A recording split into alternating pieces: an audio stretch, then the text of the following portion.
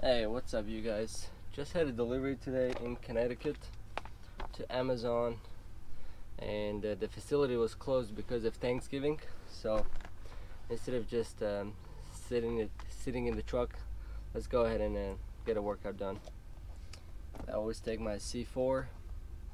Just helps me energize a little bit. I usually just just take it dry.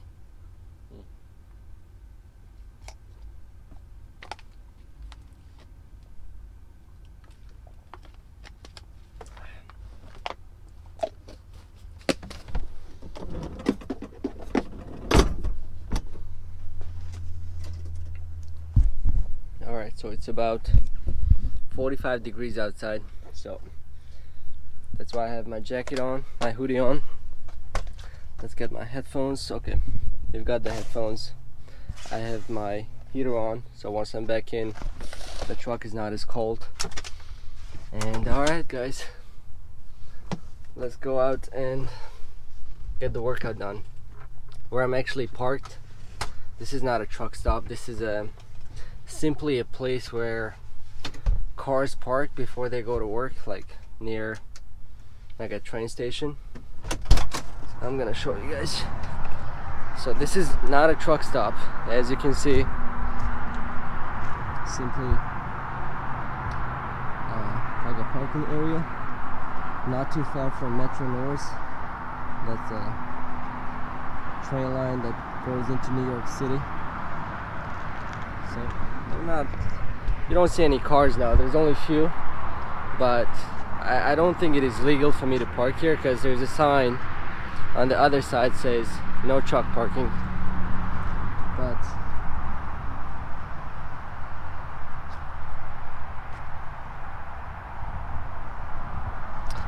it's all good. We're taking a chance, because there's no other place where I can go park, especially this late night. So let's get a workout done.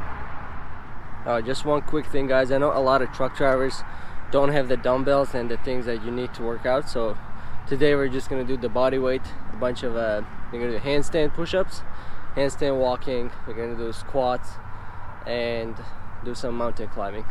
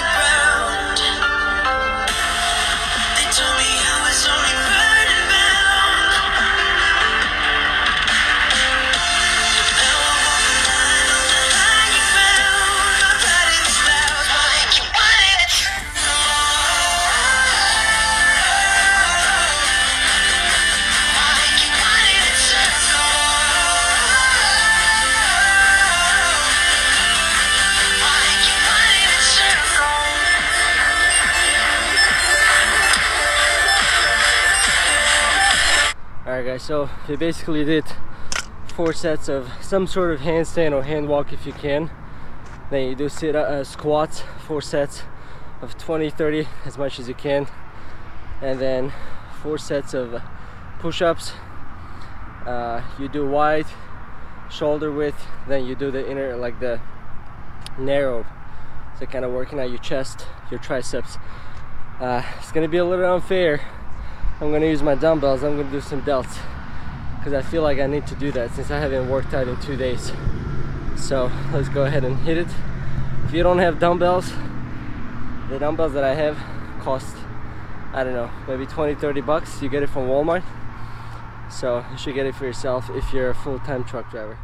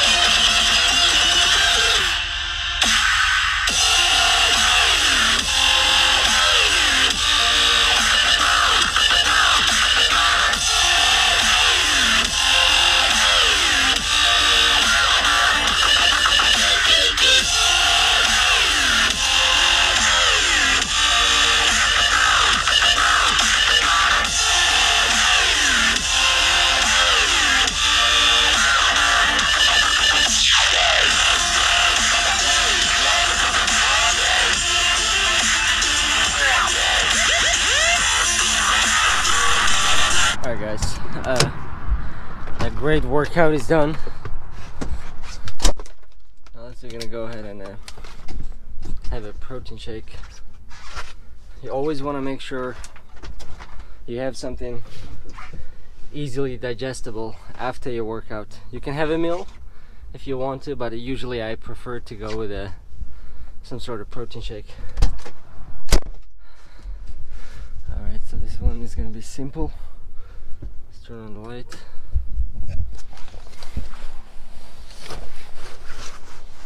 Alright, so I've got my regular protein shaker. Let me just show you guys. So basically, you've got a bunch of shelves. Kind of keep all your stuff like tea, whatnot, peanut butter, coffee. You can make it yourself sometimes. When you're like at a rest area, you can buy coffee in the morning. You can make your own coffee. So I've got the whey protein. This is the one I got from Walmart. Again, the brand doesn't really matter as long as you're getting the protein, you know, that's what matters. I'm gonna use water since I'm gonna be going to sleep in about 45 minutes. it might not have been a great idea to have the pre-workout. It's probably gonna make it a little hard for me to go to sleep, but since I am tired, I might just pass out. Alright, so I'll show you. So that's about a full bottle of water. Let's get this bad boy opening. And alright, I'll put about 2. Let's get the light on. There we go. I'll put about 2 scoops of whey protein.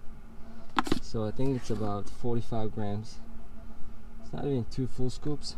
So right about 45, 50 grams of protein. That's basically what I need, my body weight.